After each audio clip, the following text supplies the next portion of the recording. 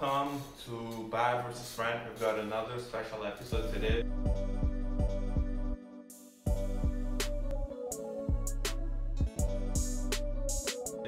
We're looking at a question that was posted on MarketWatch from a couple that's considering buying a house, but they don't know if they should buy it or keep renting. So let's take a look at this. This is a couple in Virginia that recently moved to Virginia. They're starting to repay student loan for $157,000, and they currently have $45,000 cash and $45,000 in their 401k.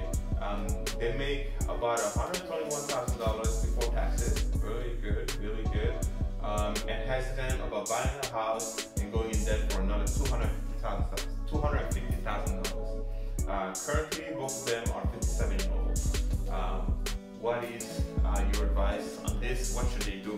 I'm not an expert, it's just my opinion. I enjoy looking at these type of things and sharing my thoughts with other people and hearing what other people think about this and making sure that my life makes sense. But first of all, congrats to them. I mean, this couple is doing really well for themselves. Obviously, they could be doing better, but $121,000 is really good. I know the median household income in Virginia is around $74,000, so $121,000 is really good. They're really in that upper end there for people.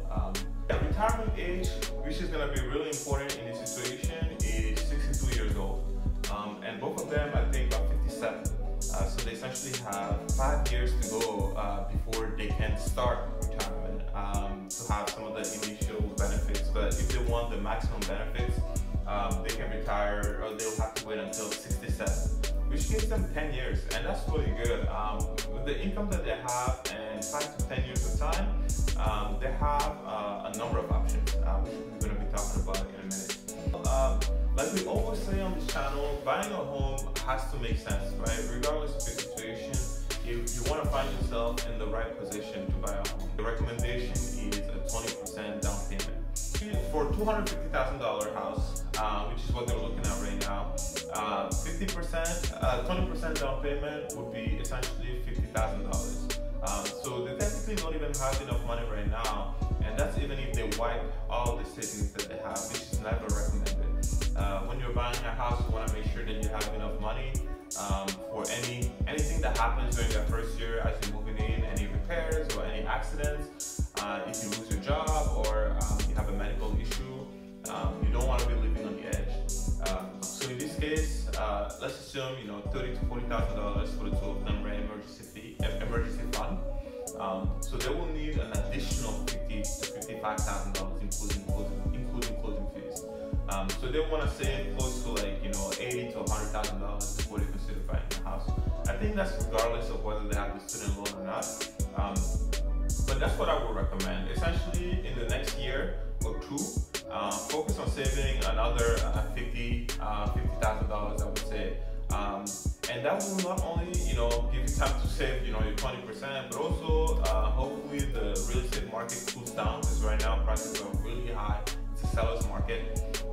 So hopefully that puts you in a position where you have a little more leverage. If with a $121,000 salary or income, they're able to save, $50,000 a year, it may take another three years after that for them to finish that student loan payment, which is $157,000. I think $50,000 a year is very doable with a $120,000 salary.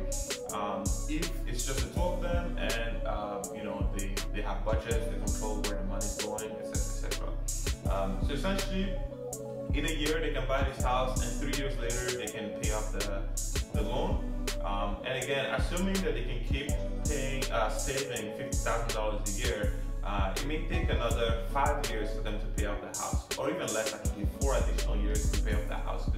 So that will be, all of that will be before they reach that 67-year-old retirement age. So again, depending on the career that they have, if they're able to continue the career and the jobs that they have and maintain or increase that income of $121,000, within a year they can buy a house.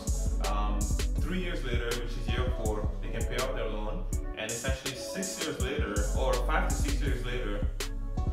they can comfortably pay off that house.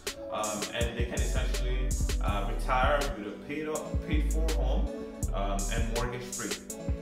And then obviously they need to make an income to be able to live, but the amount that they will need will be significantly less. That's where you can rely on any additional pension or additional income they have, or a part-time job, or just some sort of volunteering or something fun, relaxing. That's just paying your regular bills and your food essentially. So very doable. So that's my advice to them. Let me know what you think.